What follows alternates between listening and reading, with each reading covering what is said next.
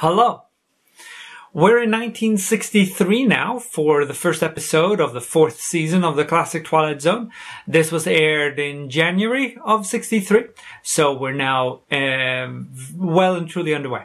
The episode is In His Image, and it starts with this very unsettling scene at a subway station where an old woman gets shoved in front of a train.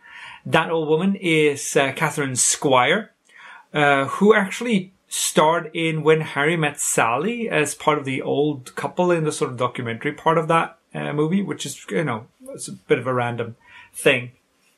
Part of the introduction, when Rod says that this is not, this could be the end of a particularly terrifying nightmare, it isn't, it's the beginning, that gets sampled into Michael Jackson's Threatened from his 2001 album, I think. There is a mention of the changing of the guard when they're driving to Corville, and I think that's a reference to the last episode of the third season by that very name.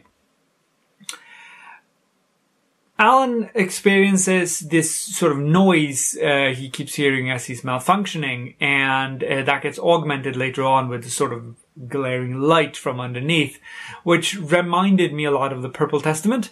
Remember the guy who could see sort of lights on top of people's faces when they were about to die. So it was reminiscent of that. There's a little stunt when he gets out of the way of the car. It's a very nice stunt. I like it. They timed it really well. He doesn't get hit by the car, but he gets out of the way at just the right moment, just like a good stunt person should. This is also first of a longer format of episodes. This is the first episode that has a mid-episode ad break, and this is, what they chose for this season. I like the format.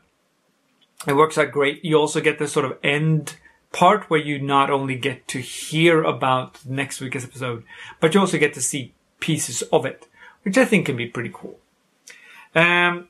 The wrist gets damaged, of course, and he pulls up this little flap and looks at the broken wiring. And it's very reminiscent of Terminator 1. But of course not quite as gory where Arnold would, reach in and grab pieces of his wrist to sort of manipulate his hand and stuff.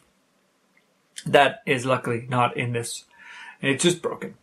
There's some good use of split screens when Walter is talking to Alan. You can tell in particular that they put some love into this because there are scenes where Walter's shadow is on Alan. So they had an actor actually standing next to him and doing the lines, I guess, for timing, rather than just sort of making a cut and then, well, you're on the other side anyway. So they did that really well, and I appreciate that detail. The final shot I'm not too crazy about, mostly because the arm looks really, really rubbery. And that sort of ruins it a bit. And also because they couldn't do a still shot.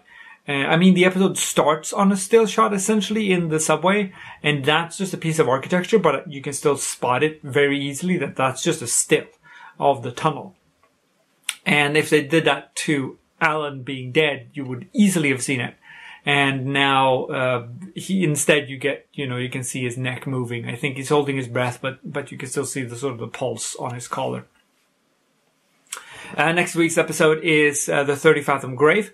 Which I look forward to.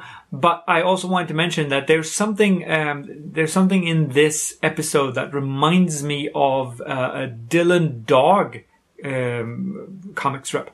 And I don't know if you read Dylan Dog, but he gets involved in this town where everyone repeats the same day over and over.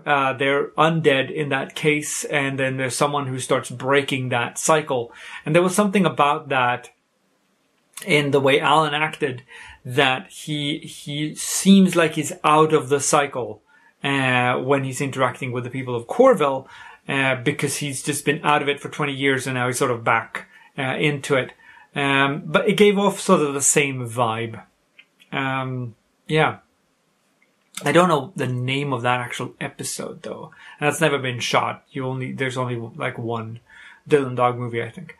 Anyway, next is some submarining, and I will see you next week for that. Take care now. Bye.